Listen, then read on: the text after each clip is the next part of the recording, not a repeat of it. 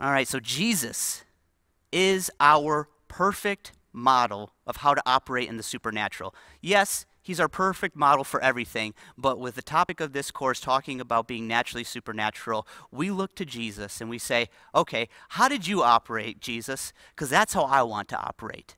And this is probably one of the biggest points to remember out of the entire course, right here in session 2. It is to understand that Jesus became like us so that he could be an example for us to follow.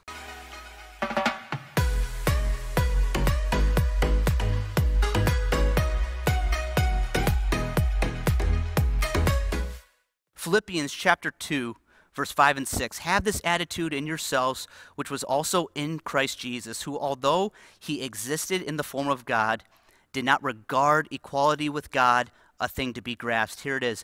But emptied himself, taking the form of a bondservant and being made in the likeness of men. Christ put himself under the same restrictions as you and I experience right now. He modeled a life that was fully consecrated to God.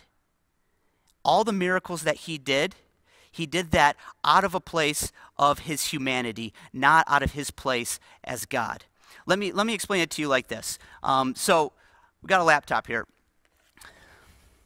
A laptop is able to function in a couple of different ways. You can use a laptop plugged in, or after it's been charged, you can use it out and about without having a cord or anything. Jesus had the ability to live on battery power, being God, the entirety of his life. He did not need to be subject to anything. He did not need to submit himself to anything. He did not need to be plugged in to a supernatural source because he is God. But he chose to empty himself. He chose to say, you know what, God? I'm going to do this with you, Holy Spirit, and with you, Father. I'm going to choose to do this plugged in. And it's from that place that I think we can have just a ton of hope. Like, okay, all these crazy things that Jesus did, if he were doing that out of his position as God, they would still be really cool.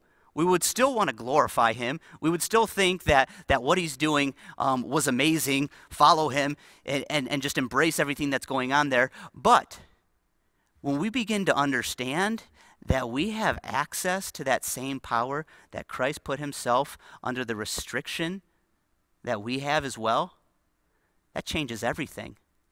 All of a sudden, this isn't just something cool that we can watch. It's something amazing that we can do.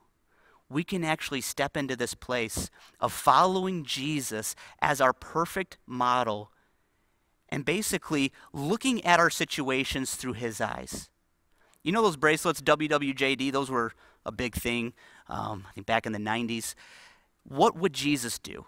It's a cute sentiment. It's a good phrase, you know. I get what people are thinking by making the bracelets and everything, but I want to express that as a reality, like a real core reality where you come to a situation and you don't think through your natural way of thinking anymore, but you recognize that the Holy Spirit lives inside of you. The power of God is in you. Jesus, your example, was living under the same restrictions that you were living under. And you have the opportunity to approach your problems and your issues in life through something other than your own strength. You get to access heaven.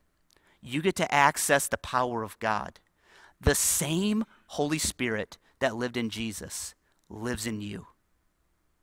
The same Holy Spirit. Jesus didn't get a more anointed version of the Holy Spirit, the Holy Spirit times 10. No. Jesus got the same Holy Spirit that has now been given to you. And if you've given your life to God, that now resides inside of you.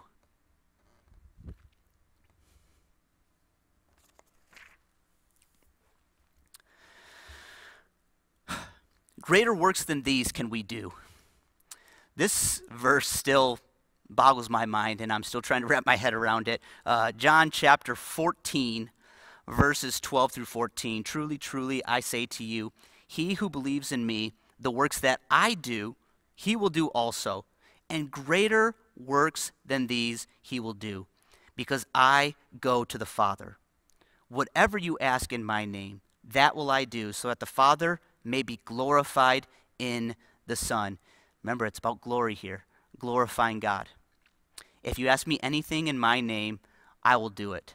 So not only do we have access to do the same works that Christ did, but he says that greater works than these you will do.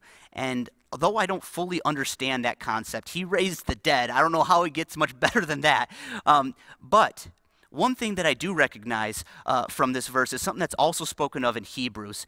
Hebrews chapter 7, verse 25 ends with, since he always lives to make intercession for them.